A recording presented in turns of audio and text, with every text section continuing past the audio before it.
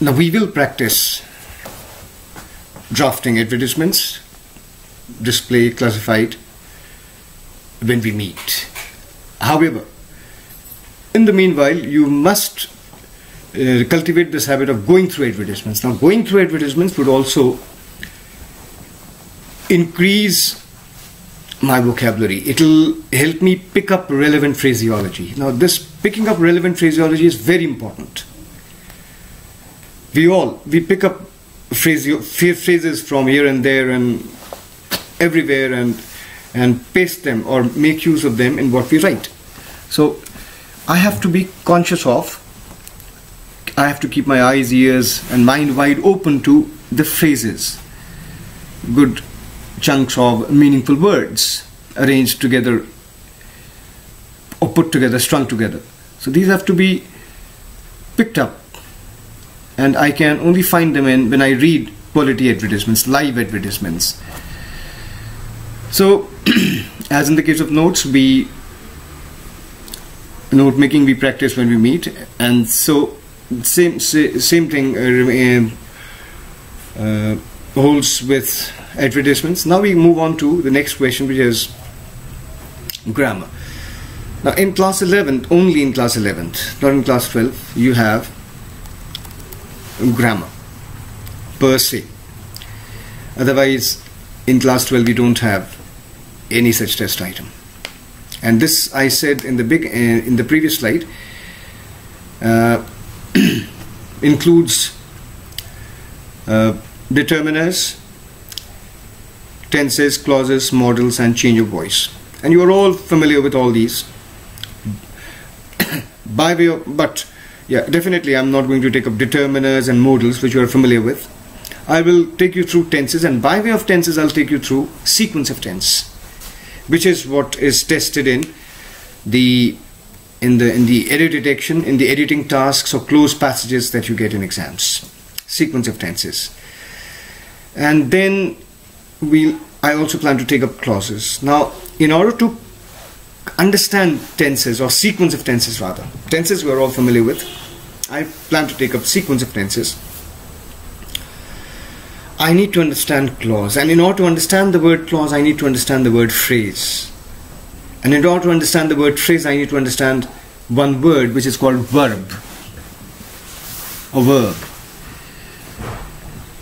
So we'll have to go backwards, and our landmark and the most important landmark is sequence of tenses. So in order to reach there I have to start from finite verb, and once we are through, once we've comprehended this concept of finite verb, it will help us understand a phrase, a clause, and then I can very easily move on to sequence of tenses. Now, and thereafter other important aspects of other test items of grammar can be understood very, very easily. Now, sequence of tenses, as the name suggests, sequence of tenses.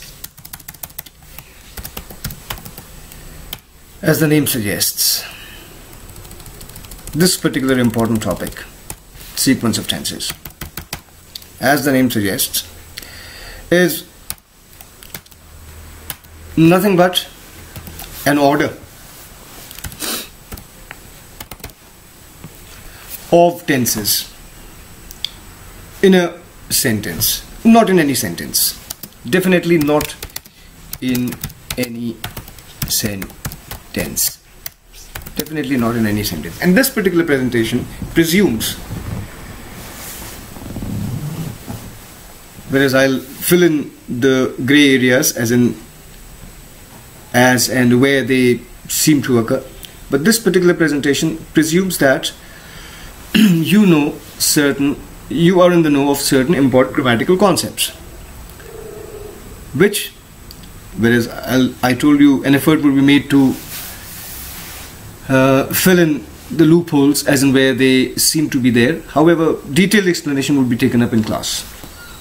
So sequence of tenses, as I said, is an order is an order of tenses, is an arrangement of tenses, not in any sentence. Definitely not in any sentence, but only in this kind of sentence, a complex sentence. Now, in order to understand, yes, we have to traverse another important landmark. In order to understand sequence of tenses, I have to go back to finite verb. From finite verb, I move on to phrases. From phrases, I move on to clauses. From clauses, I move on to sequence of tenses. But between clauses and sequence of tenses, there is yet another important landmark. That is understanding different types of sentences. Only then will I be able to understand this concept of sequence of tenses. Now, sentences are of three different kinds, of which kinds, not types. Sorry, types. These are types. These are types of sentences.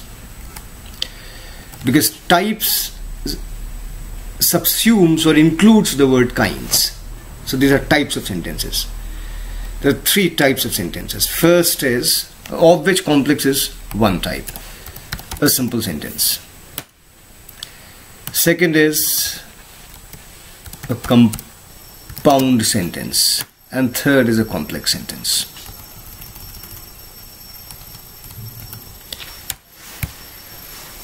So these are three types of sentences. These are three types of sentences. Here you are. Simple, compound and complex sentences.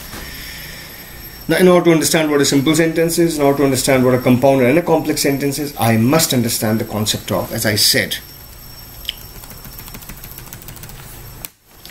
the most important concept of, or the most important concept of a finite verb, and about which you've already been made to understand in note making, because note making does not include sentences or incomplete sentences, preferably words or phrases. Wherever you have a sentence, you will have a finite verb.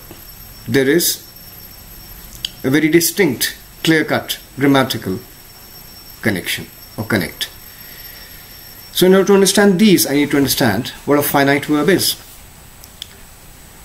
And if you recall, I told you any word that helps me identify the tense is called a finite verb. Alright, there may be one question, which is, if somebody asks what a verb is, then does he really mean finite verb or does he mean any other kind of verb? You must understand that again verbs are also of two kinds, finite and non-finite verbs. These are also of two kinds. These are also of two kinds, verbs that is. So if anyone asks you, if anyone asks you to point out a verb in a particular sentence, then he or she means finite verb. He or she means finite verb, unless he or she specifies. Because this is one word which helps you identify the tense. That means if anyone asks you to point out the verb that is the finite verb, if he or she hasn't specified, in that case he or she wants you to find out or help him or her find out the tense of the verb, and the tense the sentence is in. So we come back, and non-finite verbs are words which appear like verbs but they don't tell you the tense. You must understand one very important thing, that the purpose of a verb, the function, the property of a verb, every part of speech has its property. The property of a verb is to help the reader understand or identify the tense.